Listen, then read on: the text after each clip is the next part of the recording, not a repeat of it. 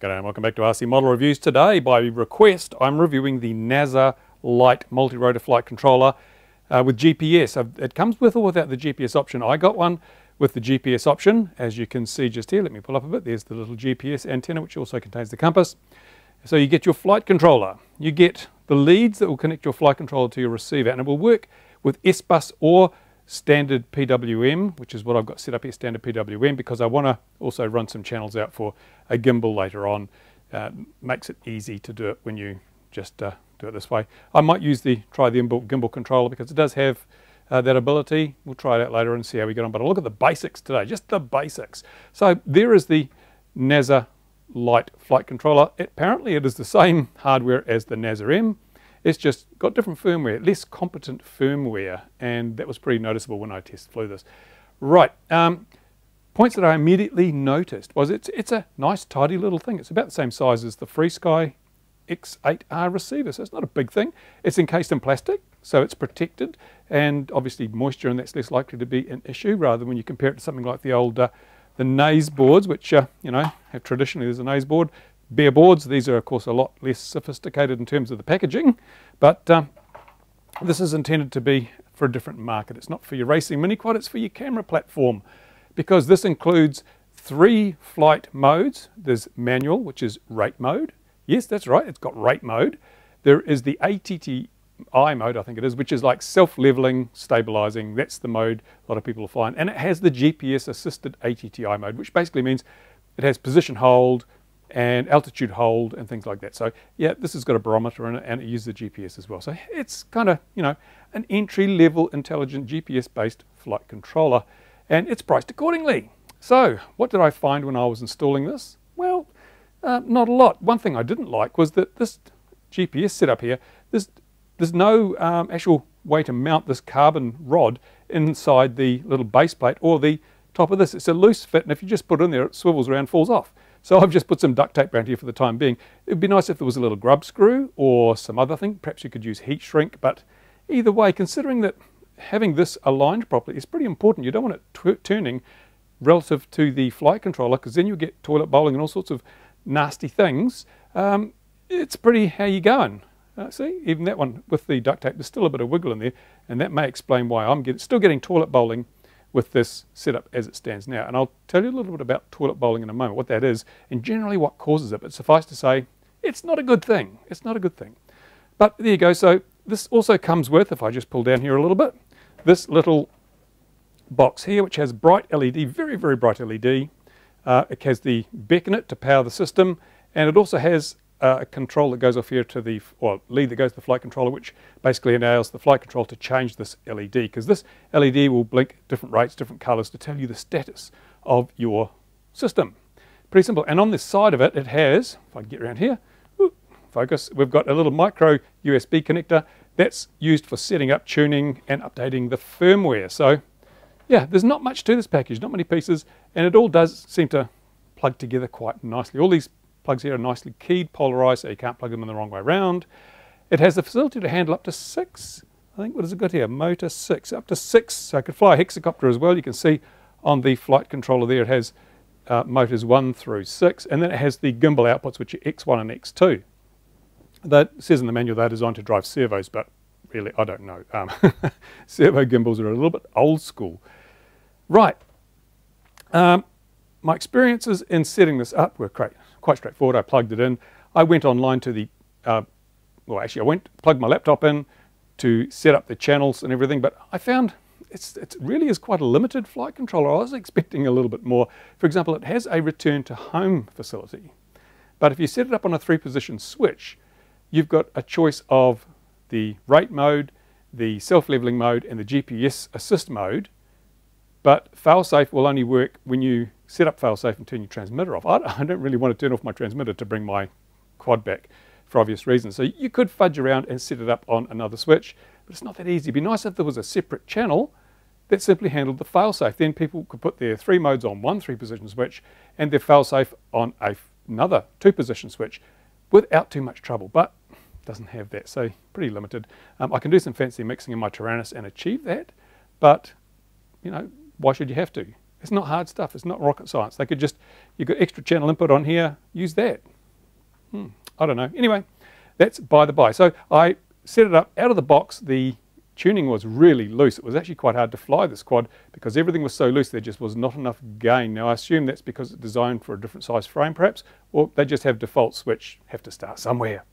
So it was very loose. I went back and I tightened things up and it flies better, but there's still, because you only have a gain, you don't have PID, you just have gain, you can't tune it as well as you can tune a Naza board.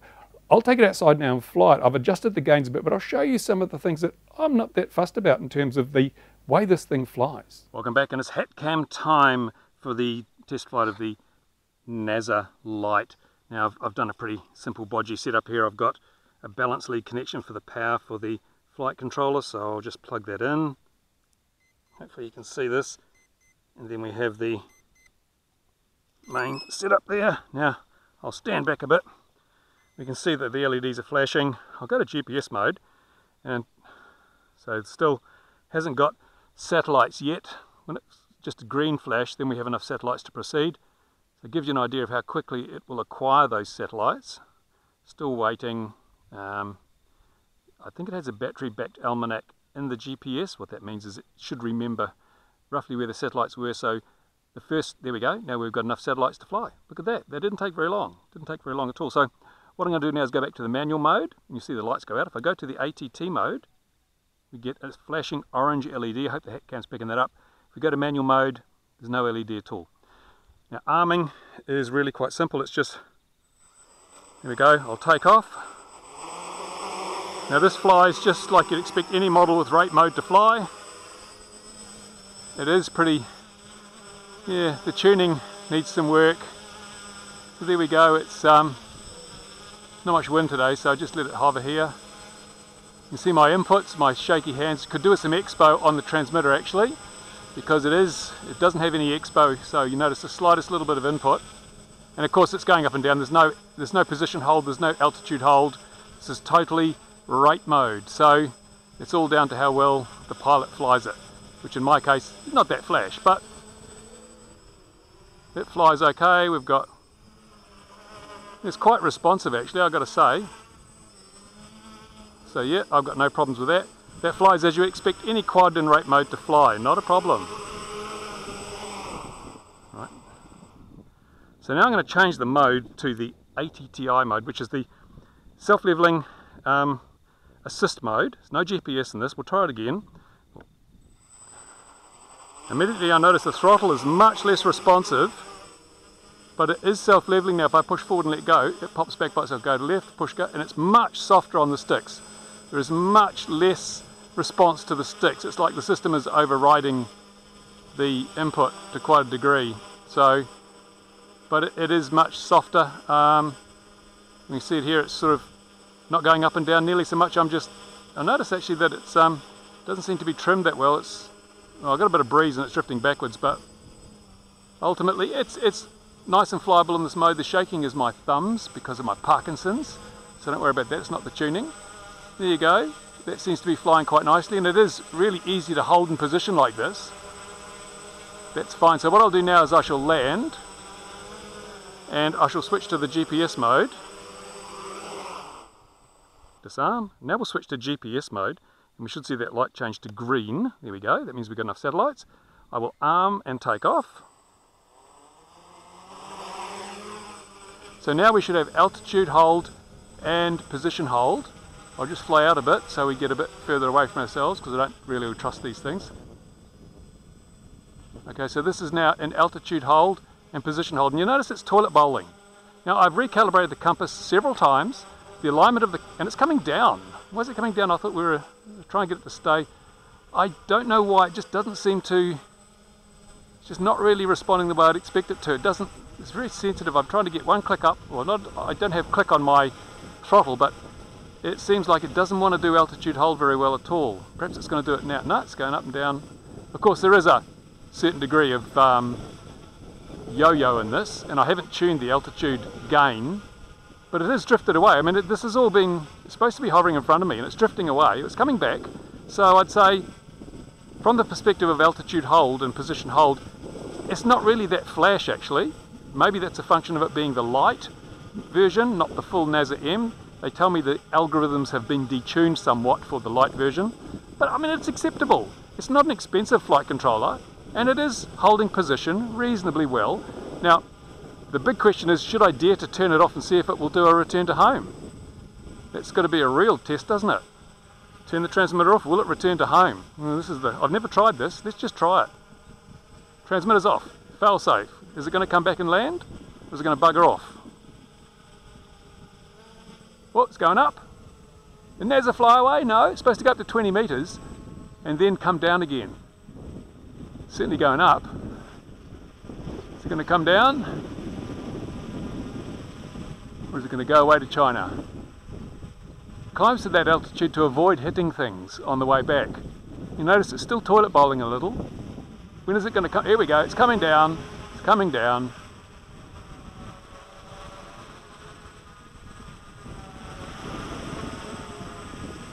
It's not too bad. It's not going to be too far away from the launch point. It's actually taking quite big steps in its descent, so it might bounce a bit when it hits the ground. Let's have a look and see. No. Here we go. And will it turn off? Yes. Well, that was successful.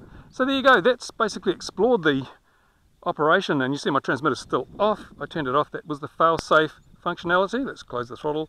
Do that and turn it back on again. Welcome to Toronto's.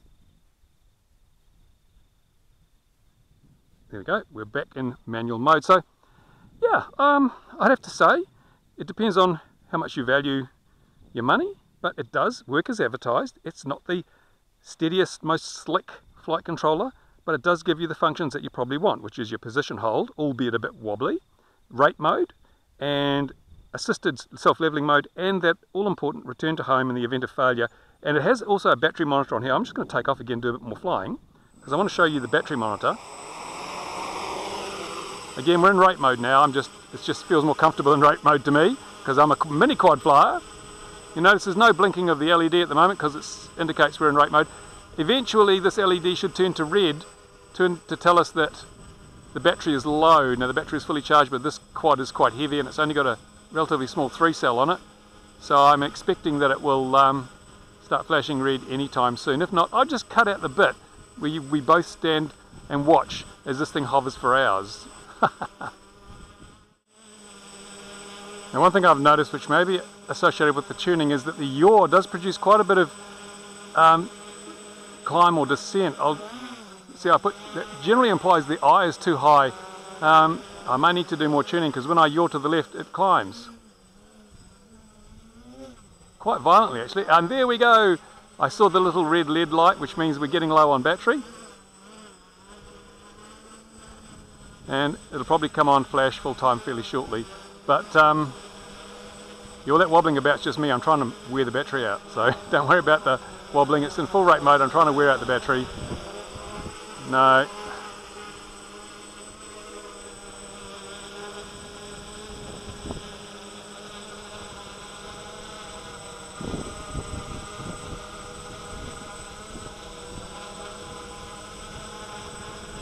Now it does have a couple of options when your battery gets low. There's 2 stages of low battery detection. One is the flashing of the red light, and the other one is an automated function which can be either return home. There we go, we've just, again, it's level 2 of the low battery. You can program it to simply descend under power or to return home and land. Now this is level 1, the red LED's flashing intermittently, so we're going to land it ourselves, but there you go. So there we go, the Naza Lite. It does what it says on the box, can't grizzle too much about that. This, by the way, is the Quadlugs system. This frame is made from 1/2-inch timber and the plastic components that Quadlugs sell. Really brilliant idea for testing stuff like this. You can build anything you like out of it. It's like the Meccano for quadcopters. And of course, because most of the parts are made of wood, if you break it, it's not a big deal. Just go and buy another bit of wood. Simple as. So yeah, there we go. It's not a precise flight controller. Didn't expect it to be because it's budget. It does what it says on the box. It seems to return home, which is one of the big things. And so I'd have to say, the only downside, and this is only a personal thing, I've got to say this is a personal thing, I really hate the fact that in order to use their software to tune the flight controller and configure it, you've got to register with DJI. Why? Why? Why do I have to register? Why do you need to know about me? Why can't I just install the software and run it? What's going on there? I have my concerns about DJI as a company and the amount of data they collect through their flight controllers. This one, of course, doesn't collect logs or anything like that that we know of. It's got no connection, no permanent connection with the internet. The only time it connects is when you want to do an update through the little micro USB connector on the side, and there's no indication it sends any data back to DJI. But all the same, I just get peeved that I have to register to do something that shouldn't require registration. But if you're looking for a cheapy flight controller that's going to work and it's backed by the name DJI, which these days is pretty good. Used to be DJI was synonymous with flyaway, but these days, solid product, reliable product. And of course, there is the potential to upgrade these to a full Naza M, which makes them more accurate, and I think a few more features as well. So that's something to consider. I'm not going to do the upgrade today. I may do it in the future and do a comparison so we can see what it compares. I do have a Naza M over here. Perhaps in a coming video, I will use the Naza M and we'll just compare. We'll swap from Naza M to Naza Lite and look at the difference in performance, accuracy, and so forth. In the meantime, that's it. If you've got questions, comments, all the usual things, put them where, and I'll do my best to answer them. And in the meantime, thank you for watching. Time to get on and do some other stuff here at the studio. Bye for now. Oh, by the way, if you've got any reviews you really want to see, let me know. This was an asked for review, and I had this sitting here, so I did it. But if you've got something you want to see reviewed, let me know, and I'll try and accommodate you. Thanks for watching. Bye for now.